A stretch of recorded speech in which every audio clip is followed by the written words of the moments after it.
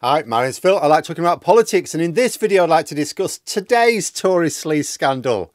It's a big one. In fact, it should be Partygate levels of scandal, only it's not going to be because the MP at the centre of it is largely unknown and the media are already covering for the Conservative Party for their role in this sordid affair. Like even the Guardian's covering for them. So although I'm going to go over a few details as we work through the video towards the end, let me summarise essentially what's happened and why I think this should be a way bigger story than it is going to end up being.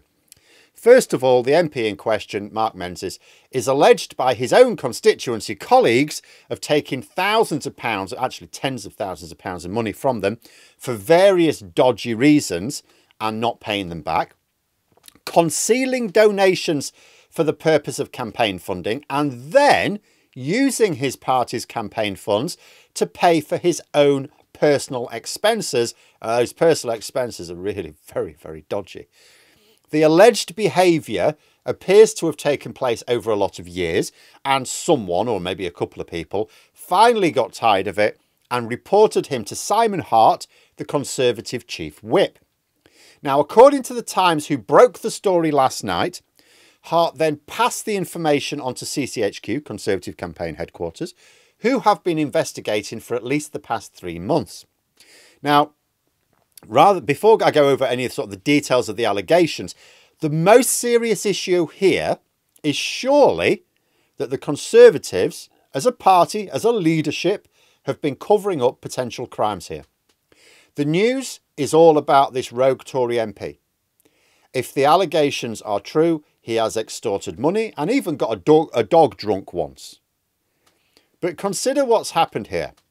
The Tory leadership and headquarters have been given evidence of serious criminal offences and did not refer the matter to the police.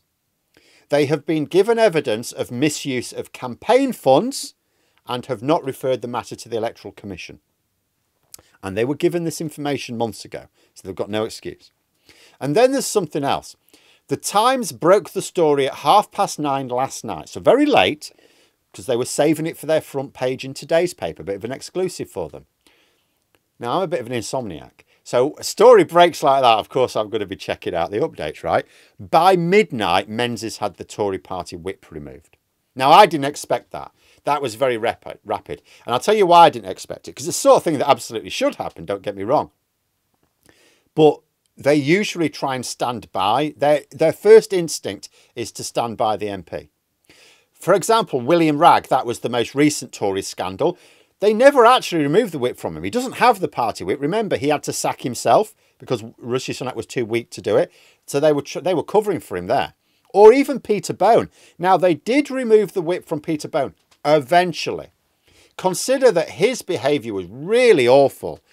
And yet the Tories only removed the whip from him once he'd already been found guilty as a result of an independent investigation, like a parliamentary investigation, not an internal party one. And even then they did it the next day. So they didn't even do it on the day when he'd been found guilty. It was the following day. They were in no hurry to remove the whip from him. This Mark Menzies has not admitted anything. Like, he denies getting the dog drunk, by the way. There's not been an investigation outside of the Conservative Party. I mean, by the time this video comes out, there bloody well should be. But there hasn't, as yet, been an investigation started outside of the party. And yet, the whip was removed as soon as the story was published online. Now, that tells us two things. First of all, it tells us that the media are covering for the Tories. Like the BBC, I'll pick on those because they should, we should be holding those to the highest standards. The BBC headline on the story is Tory MP suspended over alleged misuse of campaign funds. No, he wasn't. The Tories were told of the allegations 3 months ago. He had the whip in all that time. He was suspended because the public found out. Second, that the Tories realise this is serious and they clearly think the allegations have a lot of merit from their own investigation. And this is why I think the focus of the media should be, yes, the behaviour of the MP at the centre of this is shocking. But do you know what? It's another sleaze monster to throw into the pile. He should be investigated, of course, if the allegations, are sufficient evidence. He should be charged with any and all relevant offences. Absolutely. The local party members who are effectively victims should probably also get some training in how not to go along with behaviour like this in the future. I mean, seriously, when you read what is alleged to have happened, you wonder why.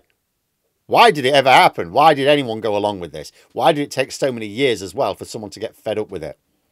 You know, I would put it down to this weird attitude of Conservatives to be so deferential to people who had privilege thrust upon them. Menzies came from an ordinary background in many ways. Seems to be a perfectly ordinary background, but he went to private school. I think it was like a scholarship, that type of thing. But he did go to private school. This is almost certainly where he developed his bloated sense of entitlement. But what the media should focus on more is why the Conservative leadership and CCHQ did not pass on evidence of criminal offences to the authorities. It's not an internal party matter. And these alleged offences were conducted against their own. Like, you can't even say this is a case of the Tories covering for their own. It doesn't even have that vague shadow of nobility to it. They are covering up crimes against their own. The victims are all Conservative Party members and activists, some of whom who aren't even being paid for their involvement within the party, but even those who are, they're not paid much. What an image to project in election year. We don't give a crap about our hard-working activists, only our sleazy MPs. And also, they don't get to call it an internal party matter just because all the funds relate to party donors and all the rest of it. It's like, no, because remember, there is a criminal investigation going on which is all about internal party funds in Scotland. Do you remember? I don't know why it's taking so long, but Nicola Sturgeon and a couple of other members of the SNP are being investigated by the Scottish police over a matter that is absolutely all about party funding, and yet that investigation is still going on. So in this particular case, where it's actually not even all party funds, because some of this is money that came from party members' personal bank accounts, he's basically taken the money from their own pockets. This is clearly criminal investigation territory. And now that the allegations have been published, the police and the Electoral Commission should be getting involved. And what's more, a plod or two should be heading over to London to find out why the Tory top brass were concealing evidence of crimes from them and what else they may know that's not come out in the Times. They won't know, will they? No, the focus is clearly going to be on the MP himself and not at all on the crime syndicate that has tried to keep this quiet. In fact, you'd imagine the reason it ended up in the Times at all is because whoever at the local party level had tried to raise this with the party leadership was not impressed with the lack of action from them, and so got the news media involved as a last resort. Mind you, I'd still say even they should have reported it to the police and in their own party interest. I get the reasoning. I'm not blaming those local party activists because I do get it. Something happens and you think, right, you know, you don't want to hurt your party. So out of party loyalty, you use your own internal party systems, right? And you expect others to deal with it. However, look what's now happened. The Conservatives are exposed as covering up crimes. That should hurt, even if the media don't go with it, Labour should. That should hurt the Tory reputation even more. It's false loyalty to let the party treat it as an internal party matter when it clearly is not. Whereas if they'd gone to the police from the offset, if they'd gone to the police and the Electoral Commission, the Tory leadership wouldn't be able to cover it up because it'd already be public. You know, they'd be forced to do the right thing and make the right noises. But anyway, just to add how serious this should be for the Tory leadership, let's finish off with a few specific details for those who haven't seen them already. Mark Menzies is alleged to have rung a campaign manager, a very elderly campaign manager in the early hours of the morning, and told them he'd got in with some bad people and needed to pay £5 grand or they were going to keep him locked up. He's alleged to have used £14,000 worth of party campaign funds for his own private medical treatment. It's not made clear if the treatment was even real, if anyone checked, or is that just the excuse he gave? Again, I liken this to someone, because this is, as far as I can tell, he's got an ordinary-ish background, but he did go to private school. So he's gone to private school. He's developed this sense of entitlement by rubbing shoulders with people who had the resources to be that entitled, but he didn't. So he's resorted, and this is just my speculation, of course, he's resorted to dishonesty in order to sort of fund the lifestyle he thinks he's entitled to. That's what it sounds like to me. Was the medical treatment even necessary? Did he have to get it done privately? Would the NHS have done it in time?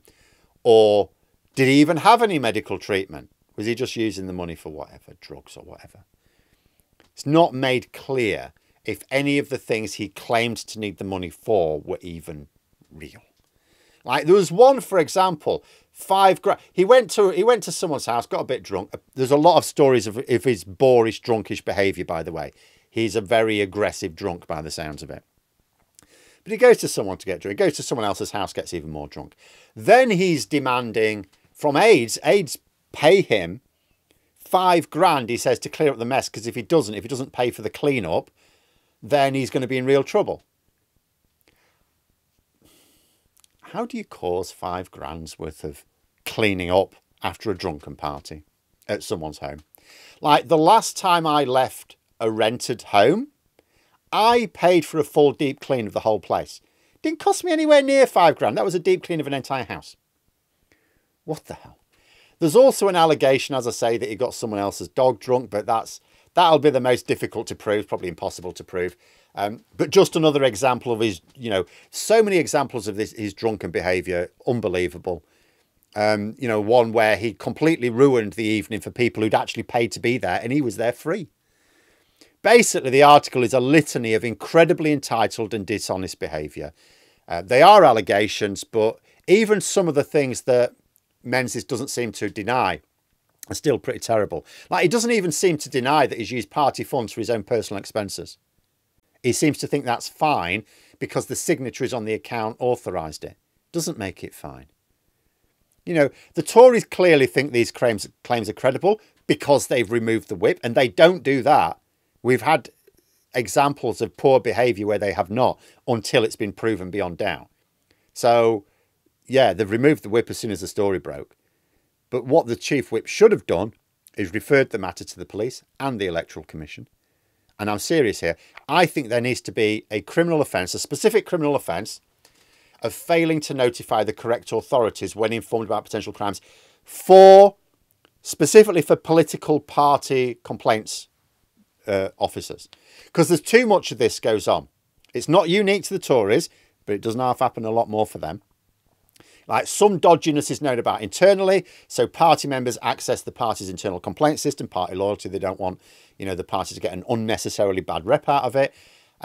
Now, in those internal party processes, the people are trained to deal with them. They should be under a legal duty. If you're talking about criminal offences or evidence of criminal offences, they should refer it to the police. Because this whole party loyalty thing is very bad for politics. The people in charge of receiving those complaints should be legally required to act properly. Cannot have political parties concealing crimes and claiming that they're investigating internally instead.